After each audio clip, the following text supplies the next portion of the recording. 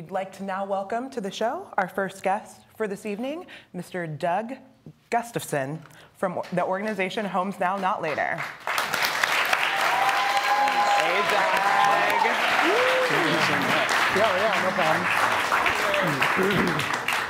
Thanks for being here, Doug. Oh yeah, no problem. Thanks for having me. Okay, so I'm just going to ask a question because everybody wants to know what's happening at Homes Now. There's been a lot of controversy. Tell us. Oh yeah, so there's been a lot of things happening at Homes Now. First of all, we're running Unity Village, our tiny home community that is located in Fairhaven. That site is on city land, and so they have agreed to allow us to use that site until April 30th of 2020. Now, what's been happening with Homes Now over the last 2 months was we had a recent thing where the former president I had uncovered information that indicated that financial improprieties happen with donor money, and so as soon as we found that out, we exposed it, and once we exposed it, we wanted to fix it. And one person's actions do not reflect on the organization as a whole, and that's what we mainly want to say. But the good thing about it, though, is that things have moved in a really positive direction. I feel really good about the future. We are putting out a petition to extend our current site at the current location for as long as we can. It's right next to the sewer treatment plant. It's not due to be worked on for 3 years.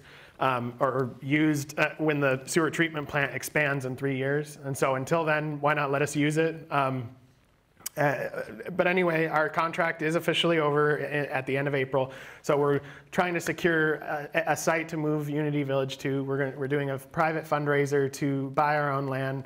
We're also working with the county and identified a number of sites for a second site.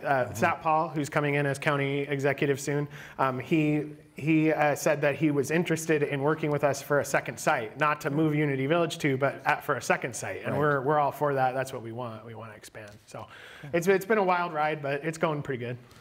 That's amazing. And can you be a little bit more specific about what Homes Now is actually trying to do? Yeah, Homes Now's mission right now, and will always be our mission, is to end homelessness one person at a time. So that's the most simple way I can describe it. And so, whether you're out there on the street, in the cold, on the concrete, or whether you just need a little bit of help to get into permanent housing, we're trying to help everyone, right? And so what we're doing right now is what we can do. So we do winter outreach where we go and give out gear, blankets, supplies to people that are out on the street. We also run our own program where we provide transitional housing for all of our residents at Unity Village. And so through that, it started off as a tent encampment back behind City Hall. It grew from there, and now it's all tiny homes. We don't have any tents, and so through our program, we have around a 30% rehousing rate. So around a third of people who have come through have found permanent housing. I think that's great. 30% is great. What about the other 70%? What happened to them? Yeah, so about a third, because the residents themselves form these rules that we have to live with, that people have to get along. There's some rules they have to follow. And again, that we all work together to form those rules. We're not simply imposing them. But when people sign that they agree to follow these rules, we don't instantly kick somebody out if like a rule is violated. But like there's certain people that they've violated some obvious rules and they've agreed to self-evict if they don't follow those rules. And then a third decided to leave. Either they didn't like the community living aspect or another reason, but they decided to leave. So about a third got permanent housing, a third decided to leave, and a third self-evicted. Now, not only how did you get involved, but essentially what inspired you to lead a crusade such as this? A crusade. Homes Now started in June of 2017, so we've only been around for about 2.5 years, and homelessness is an issue that is really obvious. We're seeing it I think it's getting worse every year. It feels like it's worse compared to 10 years ago to me. And it's always been an ongoing problem in our country, but I think it's mostly economic. I think that everyone has their issues, but like the main issue at the root of it is that rent costs a certain amount, there's certain services that are needed, and the services aren't available, and the rent is getting higher and higher, and the amount of money that you're getting in, whether you're working or whether you have disability or Social Security, it's not enough to cover those costs. So people fall through the cracks. So yeah, that totally fell through the cracks. How do you draw the line between accountability and compassion?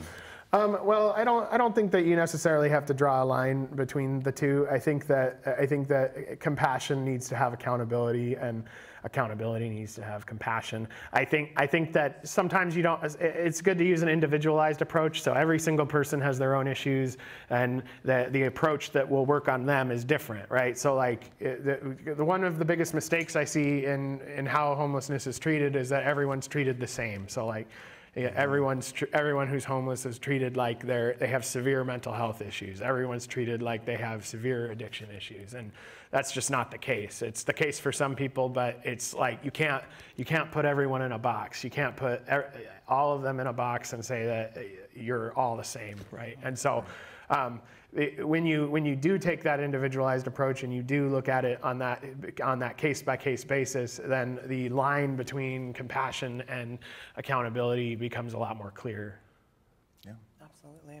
What is one question that you hope our community starts asking themselves? The main question I would say is how can the community, what the community should ask themselves is what can we do to take action? What can we do to take some risks, try things? Because it's not necessary. Sometimes people are afraid to try things because you don't know if it's going to make it worse or if it's going to be in an unmanageable situation. But simply trying something a lot of times will lead to something good. So I've noticed a lot of whether you're talking about local governments or whatever, they're risk averse. They want to play it really safe, which I understand. But when the rubber meets the road, we've got to take action. And so I would encourage the community to figure out ways in which they themselves can take action. And so, that's what these programs are all about, is that people like me and other people in town can explain, and people can see the issue more clearly. So. And you're just one person doing I'm just one person, yeah. Well, Doug, I appreciate you being on here, showing us what Homes Now do, and best of luck in 2020. Oh, seriously. Thanks. Yeah, I'm excited about the future. Yeah, so. thanks for being here. Yeah, really appreciate thanks it. Thanks again for having me. Oh.